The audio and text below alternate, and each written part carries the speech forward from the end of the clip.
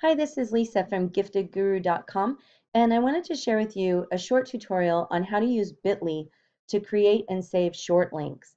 Now, I use Bitly all the time because it allows me to create links that students can actually navigate to, and if I include a URL in a handout, teachers can navigate to it as well. So let me share with you what the problem is and how Bitly solves it, and why I think Bitly is the best way to solve it. So here's the issue. Imagine that you wanted to have this discussion in your class with students about how 2015 had a record number of shark attacks, and here's why. And you were teaching AP Environmental Science or some other class where you were going to use this as a discussion. Well, look at this URL. Look at the length of this. news.nationalgeographic.com/2016/2/6, all this. There is absolutely no way that any of your students are going to be able to type that in accurately.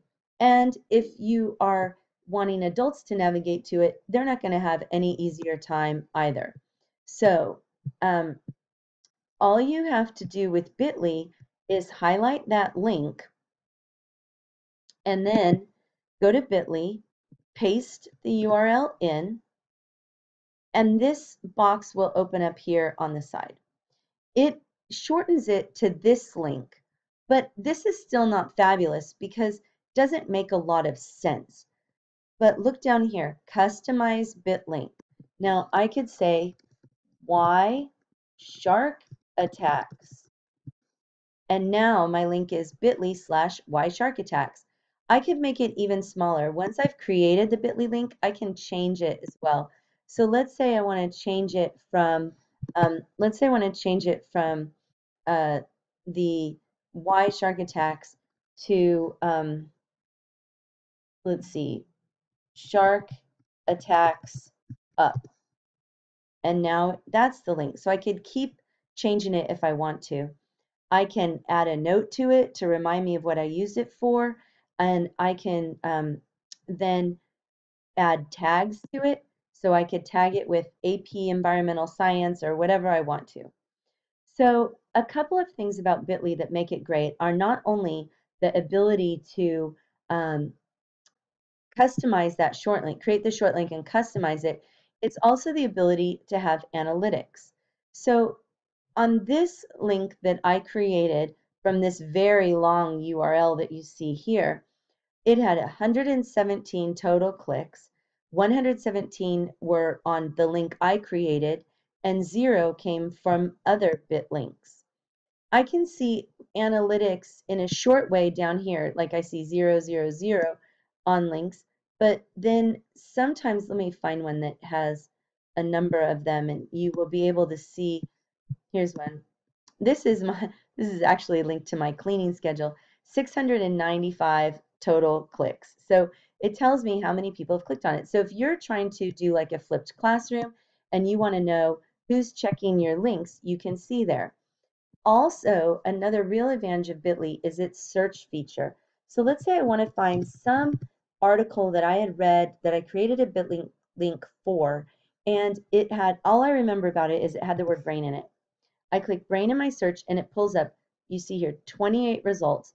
And then I can just scan through and say, oh yeah, how to rewire your burned out brain. That's the one I wanted.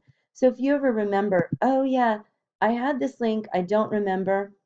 Here's a good example of the analytics. 814 total clicks, 33 from the link I created, and 781 clicks from links other people created. That's why I think Bitly is so fabulous and fantastic.